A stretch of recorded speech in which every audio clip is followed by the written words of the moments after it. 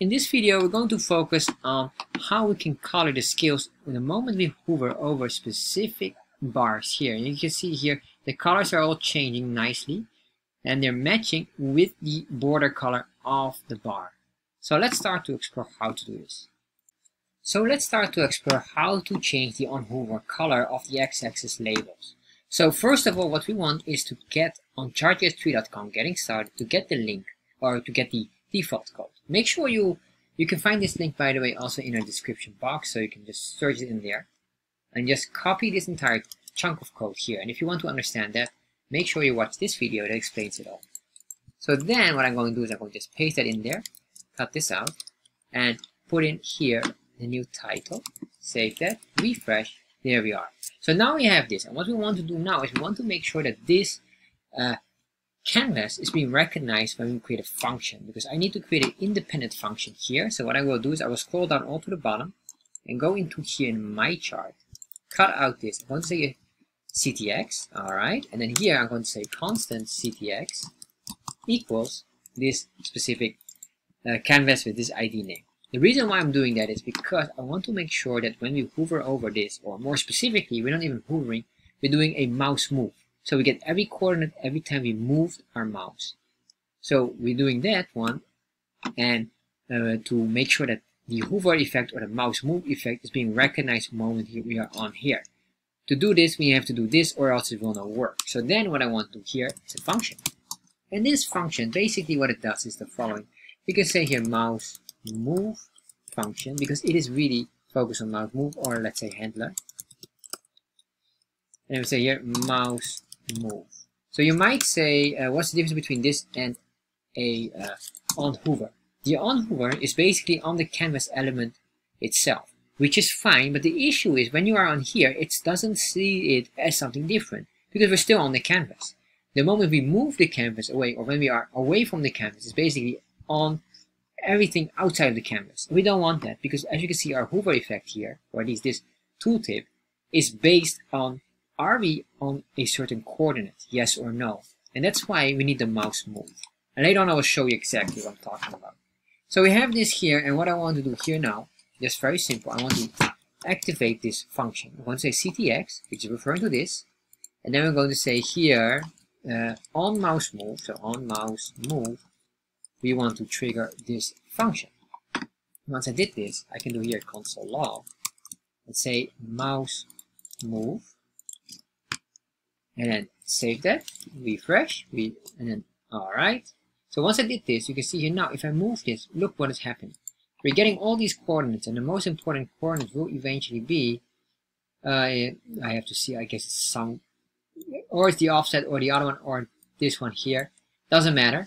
We don't have to learn these items because we have a special command in Chartjs that we can use. However, the most important thing is to understand that what we need to compare is our X and Y values.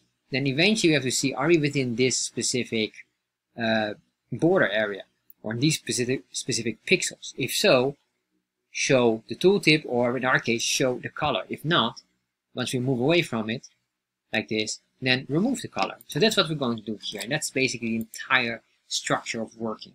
So because we don't have to use a special, or we don't have to create our own function, we are going to use a specific function here. So I'm going to say a constant points equal, and then what I'm going to use is a built-in function in Chartjs. So we're going to say in my chart, which is basically here, this specific item. And then we say a dot get elements at event for mode. And basically this says do something based on the event, which is our mouse move. We want to do or get a specific element, or we want to trigger something. So how is this trigger work? Based on the mouse move. And then what are the conditions? On nearest, meaning that when we will get the nearest item to show, which is basically similar to the tooltip. When we are here, it will look what's the nearest element regarding to the mouse, where the mouse is on position. And then in this case, of course, is the purple one. However, we want to make it more specific by saying here, intersect, and this intersect equals true. And of course, this must be, before I forget that, hold on, we have to make sure that we have here curly brackets. Alright, so we say intersect through, meaning an intersect reference to once you cross it. So think about a crossing or a intersection on the road. You have two streets or two roads that are crossing each other, and that's an intersection. So basically intersect would mean once I'm with my mouse and I'm crossing that specific element border, at that moment it will trigger this. So that's what we want to have as well for our coloring of the skills. So once we have this, what I want to do here is a comma, and then I'm going to say a true, and then we have the function working. So now if I do here console log, show here the points, save that, refresh, and now we have this. And hold on, I'm going to remove the mouse move event, save that, refresh. Alright, so now you can see here, but this is still an array that's blank. But the moment I'm on here, and if I scroll down, well, let me refresh, you will see it. If I scroll down, you can see here, the moment we are on a specific item, it will show nicely. And then what it shows is not only the thing, because that's what we really need. We need to show here the dataset index and the index itself. And the index refers to which element are we on. In this case, we're on element index 3, but this is from dataset number 0. And this information is crucial for us because we want to know on which item are we hovering, or which element, and what is the color with that. And now we have this nicely. So what we want to do, of course, now, first of all, is to get that specific item. So I'm going to click here and see here. So you can see here the data set. So we're going to grab this data set. And what I want here is the following. I can say here constant data set. And this data set equals points. And then here index 0. Remember, this is index 0. Then dot that. Alright, and what we want to do as well is the same, but then specifically for the data point or the index itself. So it's an index. So now if I grab this, put it in there, save that, refresh, hover over it, alright. You see we get an error, don't worry about that, but you can see 0, which is the data set. So if I do data point, save that, refresh, we get 6, 5, 4, alright. So we get this, but why do we get this error? And the reason why we get this error is because it says undefined. And the reason why it's undefined is because the points is only when there's an array. When there is something, if there's none, it's basically undefined. So what we need to do here is to create an if statement. And this if statement will just validate if points has a length of at least one item. And if that is the case, we want to do whatever we do here. So I'm going to put this in there. And then save this, refresh. Now we have 6, no errors anymore. We get all of these values. Beautiful. So now this works.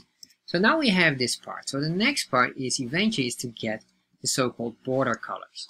To do this, we're going to just go for my chart, basically. And then from my chart, we can go directly to the data. And in data, we can grab here the border color. So I'm going to grab this now. So in here, I'm going to say constant, and this will be the constant of border colors. And these border colors will be my chart.data sets. And then here, the index will be which one? Data set here, that's whatever we hover on top of. And then we say it dot border color, and the index of that one is of course the data point. So the moment we do this, we should be able to extract now, do a console log, a nice border color value. Save that, refresh. Then we hover over, you can see here now we get all of these colors. Depending on where we hover on, that's the color we get. Alright, so this means that now we are very close to what we need. So now what I want to do here is the following. First of all, in this if statement here, or at least here outside the if statement, we're going to create an array. This constant will be called the color. I'll just call it the color array. You can give it anything you want. And basically, this will be used for the coloring of the labels. And let me show you this before we continue on. In the scales, we want to change the colors here. So we're going to say in the scales for the X, let's say a ticks. And in the ticks, we're going to say colors or color. And then in here, we could say, for example, blue. If we do this and save that, refresh, we get all this blue. But let me show you a nice trick here. We can make this an array as well. Comma, and then let's make this black. Save, refresh. And now what happens basically is the blue and the black, and it becomes now a sequence. But this would mean that we are now able to give every color a specific, or every label a individual color based on that. So this here helps us. For now, I'll just put this on the default code, which is hashtag 666. What is very important is we need to have this array preset. The reason why, if we're going to update it and we don't do this, we might get sometimes a undefined error, or the value will be undefined until it's going to work. So you need to have this ready so that once we update later on, that it will be recognized. So what I want to do now is basically create a new array, which we have here, the color array, and push the value that the moment we hit the specific color that matches, or the index matches the loop value, in that case I want to push this border color, else I want to push just the original value of 666. So what I'm going to do here now is the following. Let's see, we're going to create here a for loop. Let's say here let I equals 0. And this I equals 0, then I'm going to say I loop this as long as, and then what I'm going to do is I'm going to just grab the data set, specifically the border color, that would be fine. And we say dot length. So this is very important, but this here, we can set this on, well, this one is fine here. So we want to loop this data set here as long as, and keep on looping it based on the length. So then once I did this, I want to say I plus plus, and then what we can do here is the following. I'm going to say here color, and then we say here array dot push. So basically what we're doing now is a push method, and we're going to push the specific value if a condition is true and push that into this color array. So what I realize here, I need to, before I even do this, we need to make an if statement. This if statement is very straightforward, and it's basically the following. We say if, let's say data point, which is the data, as you can see here, the data point itself, equals strict with the I. So if that is matching, that will mean that if you hover over whatever the number would be here, if that is correct with the color here, or at least with the I, then we want to do the following. I'm going to grab this here, put that in there, say push, and what are we going to push? Well, we're going to push this border colors, or it's this specific border color. I guess we can say that even this border color, that would be more accurate. Specific border color. And else, if this is not the case, what I want to do is very simple. Put in the default value. So you go to this dot push. Then here hashtag 666. There we are. Semicolon here, semicolon there. So now we have this here. And now what we can do here is basically create here save it and refresh. But if I hover over it, of course nothing works yet. Why it doesn't work? It doesn't update. However, we cannot update here, and the reason why is because of our effect here of the mouse move. We would be updating too often, and then you will get this lag event of the tooltip. Especially if the tooltip is still loading and you're trying to move around, it will hang around here somewhere because of too many updates. So what we need to do is a trick. So this is really why this is a quite weird workaround. So what we're going to do here is the following. I need to go in here, and in here up, we're going to say onHover. And then in the onHover, what I want to do now is to say context. We're going to create a callback here, and this callback will show us a certain value of what we want to do here. And basically, you only want to do one thing in here. We're going to say context.chart.update. So we're going to update. We update it from here. Doing this would mean that we don't strain this part here too much. So if I save this, refresh, now if I hover over here, you can see here, alright, doesn't work yet, don't worry. Then what I want to do here is the following. I'm going to go, let's see here, we have a for loop. That is all done. And we have the else here. So once we have this, what we also have is this if statement here. And this if statement is very important. Why? Because, well, let me later on show you. First of all, let's do here my chart. And what I want to do now is to assign the new array in here. So let me show you first of all the array before I do anything else. Console log, and then we're going to get this color array here. I'm going to hide this one, we don't need this. Save that, refresh. You can see here, look at our array. Our array looks absolutely phenomenal because we grab the right color. and all the others are default of 666. So what I want to do here with this, first of all, we're going to push that one in here. So we're going to say my chart, and we say .config.options. And the reason why I'm doing this is what I want to do is I want to update it, but I'm not going to update it below. I will update it through this onHover effect. So we want to strain our chart, but I need to go here, here, and here specifically. So scales x ticks dot color, options dot scales dot x axis, then dot ticks dot color, and then we say equal to what exactly, whatever our array color is. So once I do this and save this, refresh. Now you can see here this changes, this one changes, that one changes, that one changes, there, and there, and there. And you can see here already, I guess it already works nicely as I was expecting, that maybe we have to still undo it, but this is already working perfectly.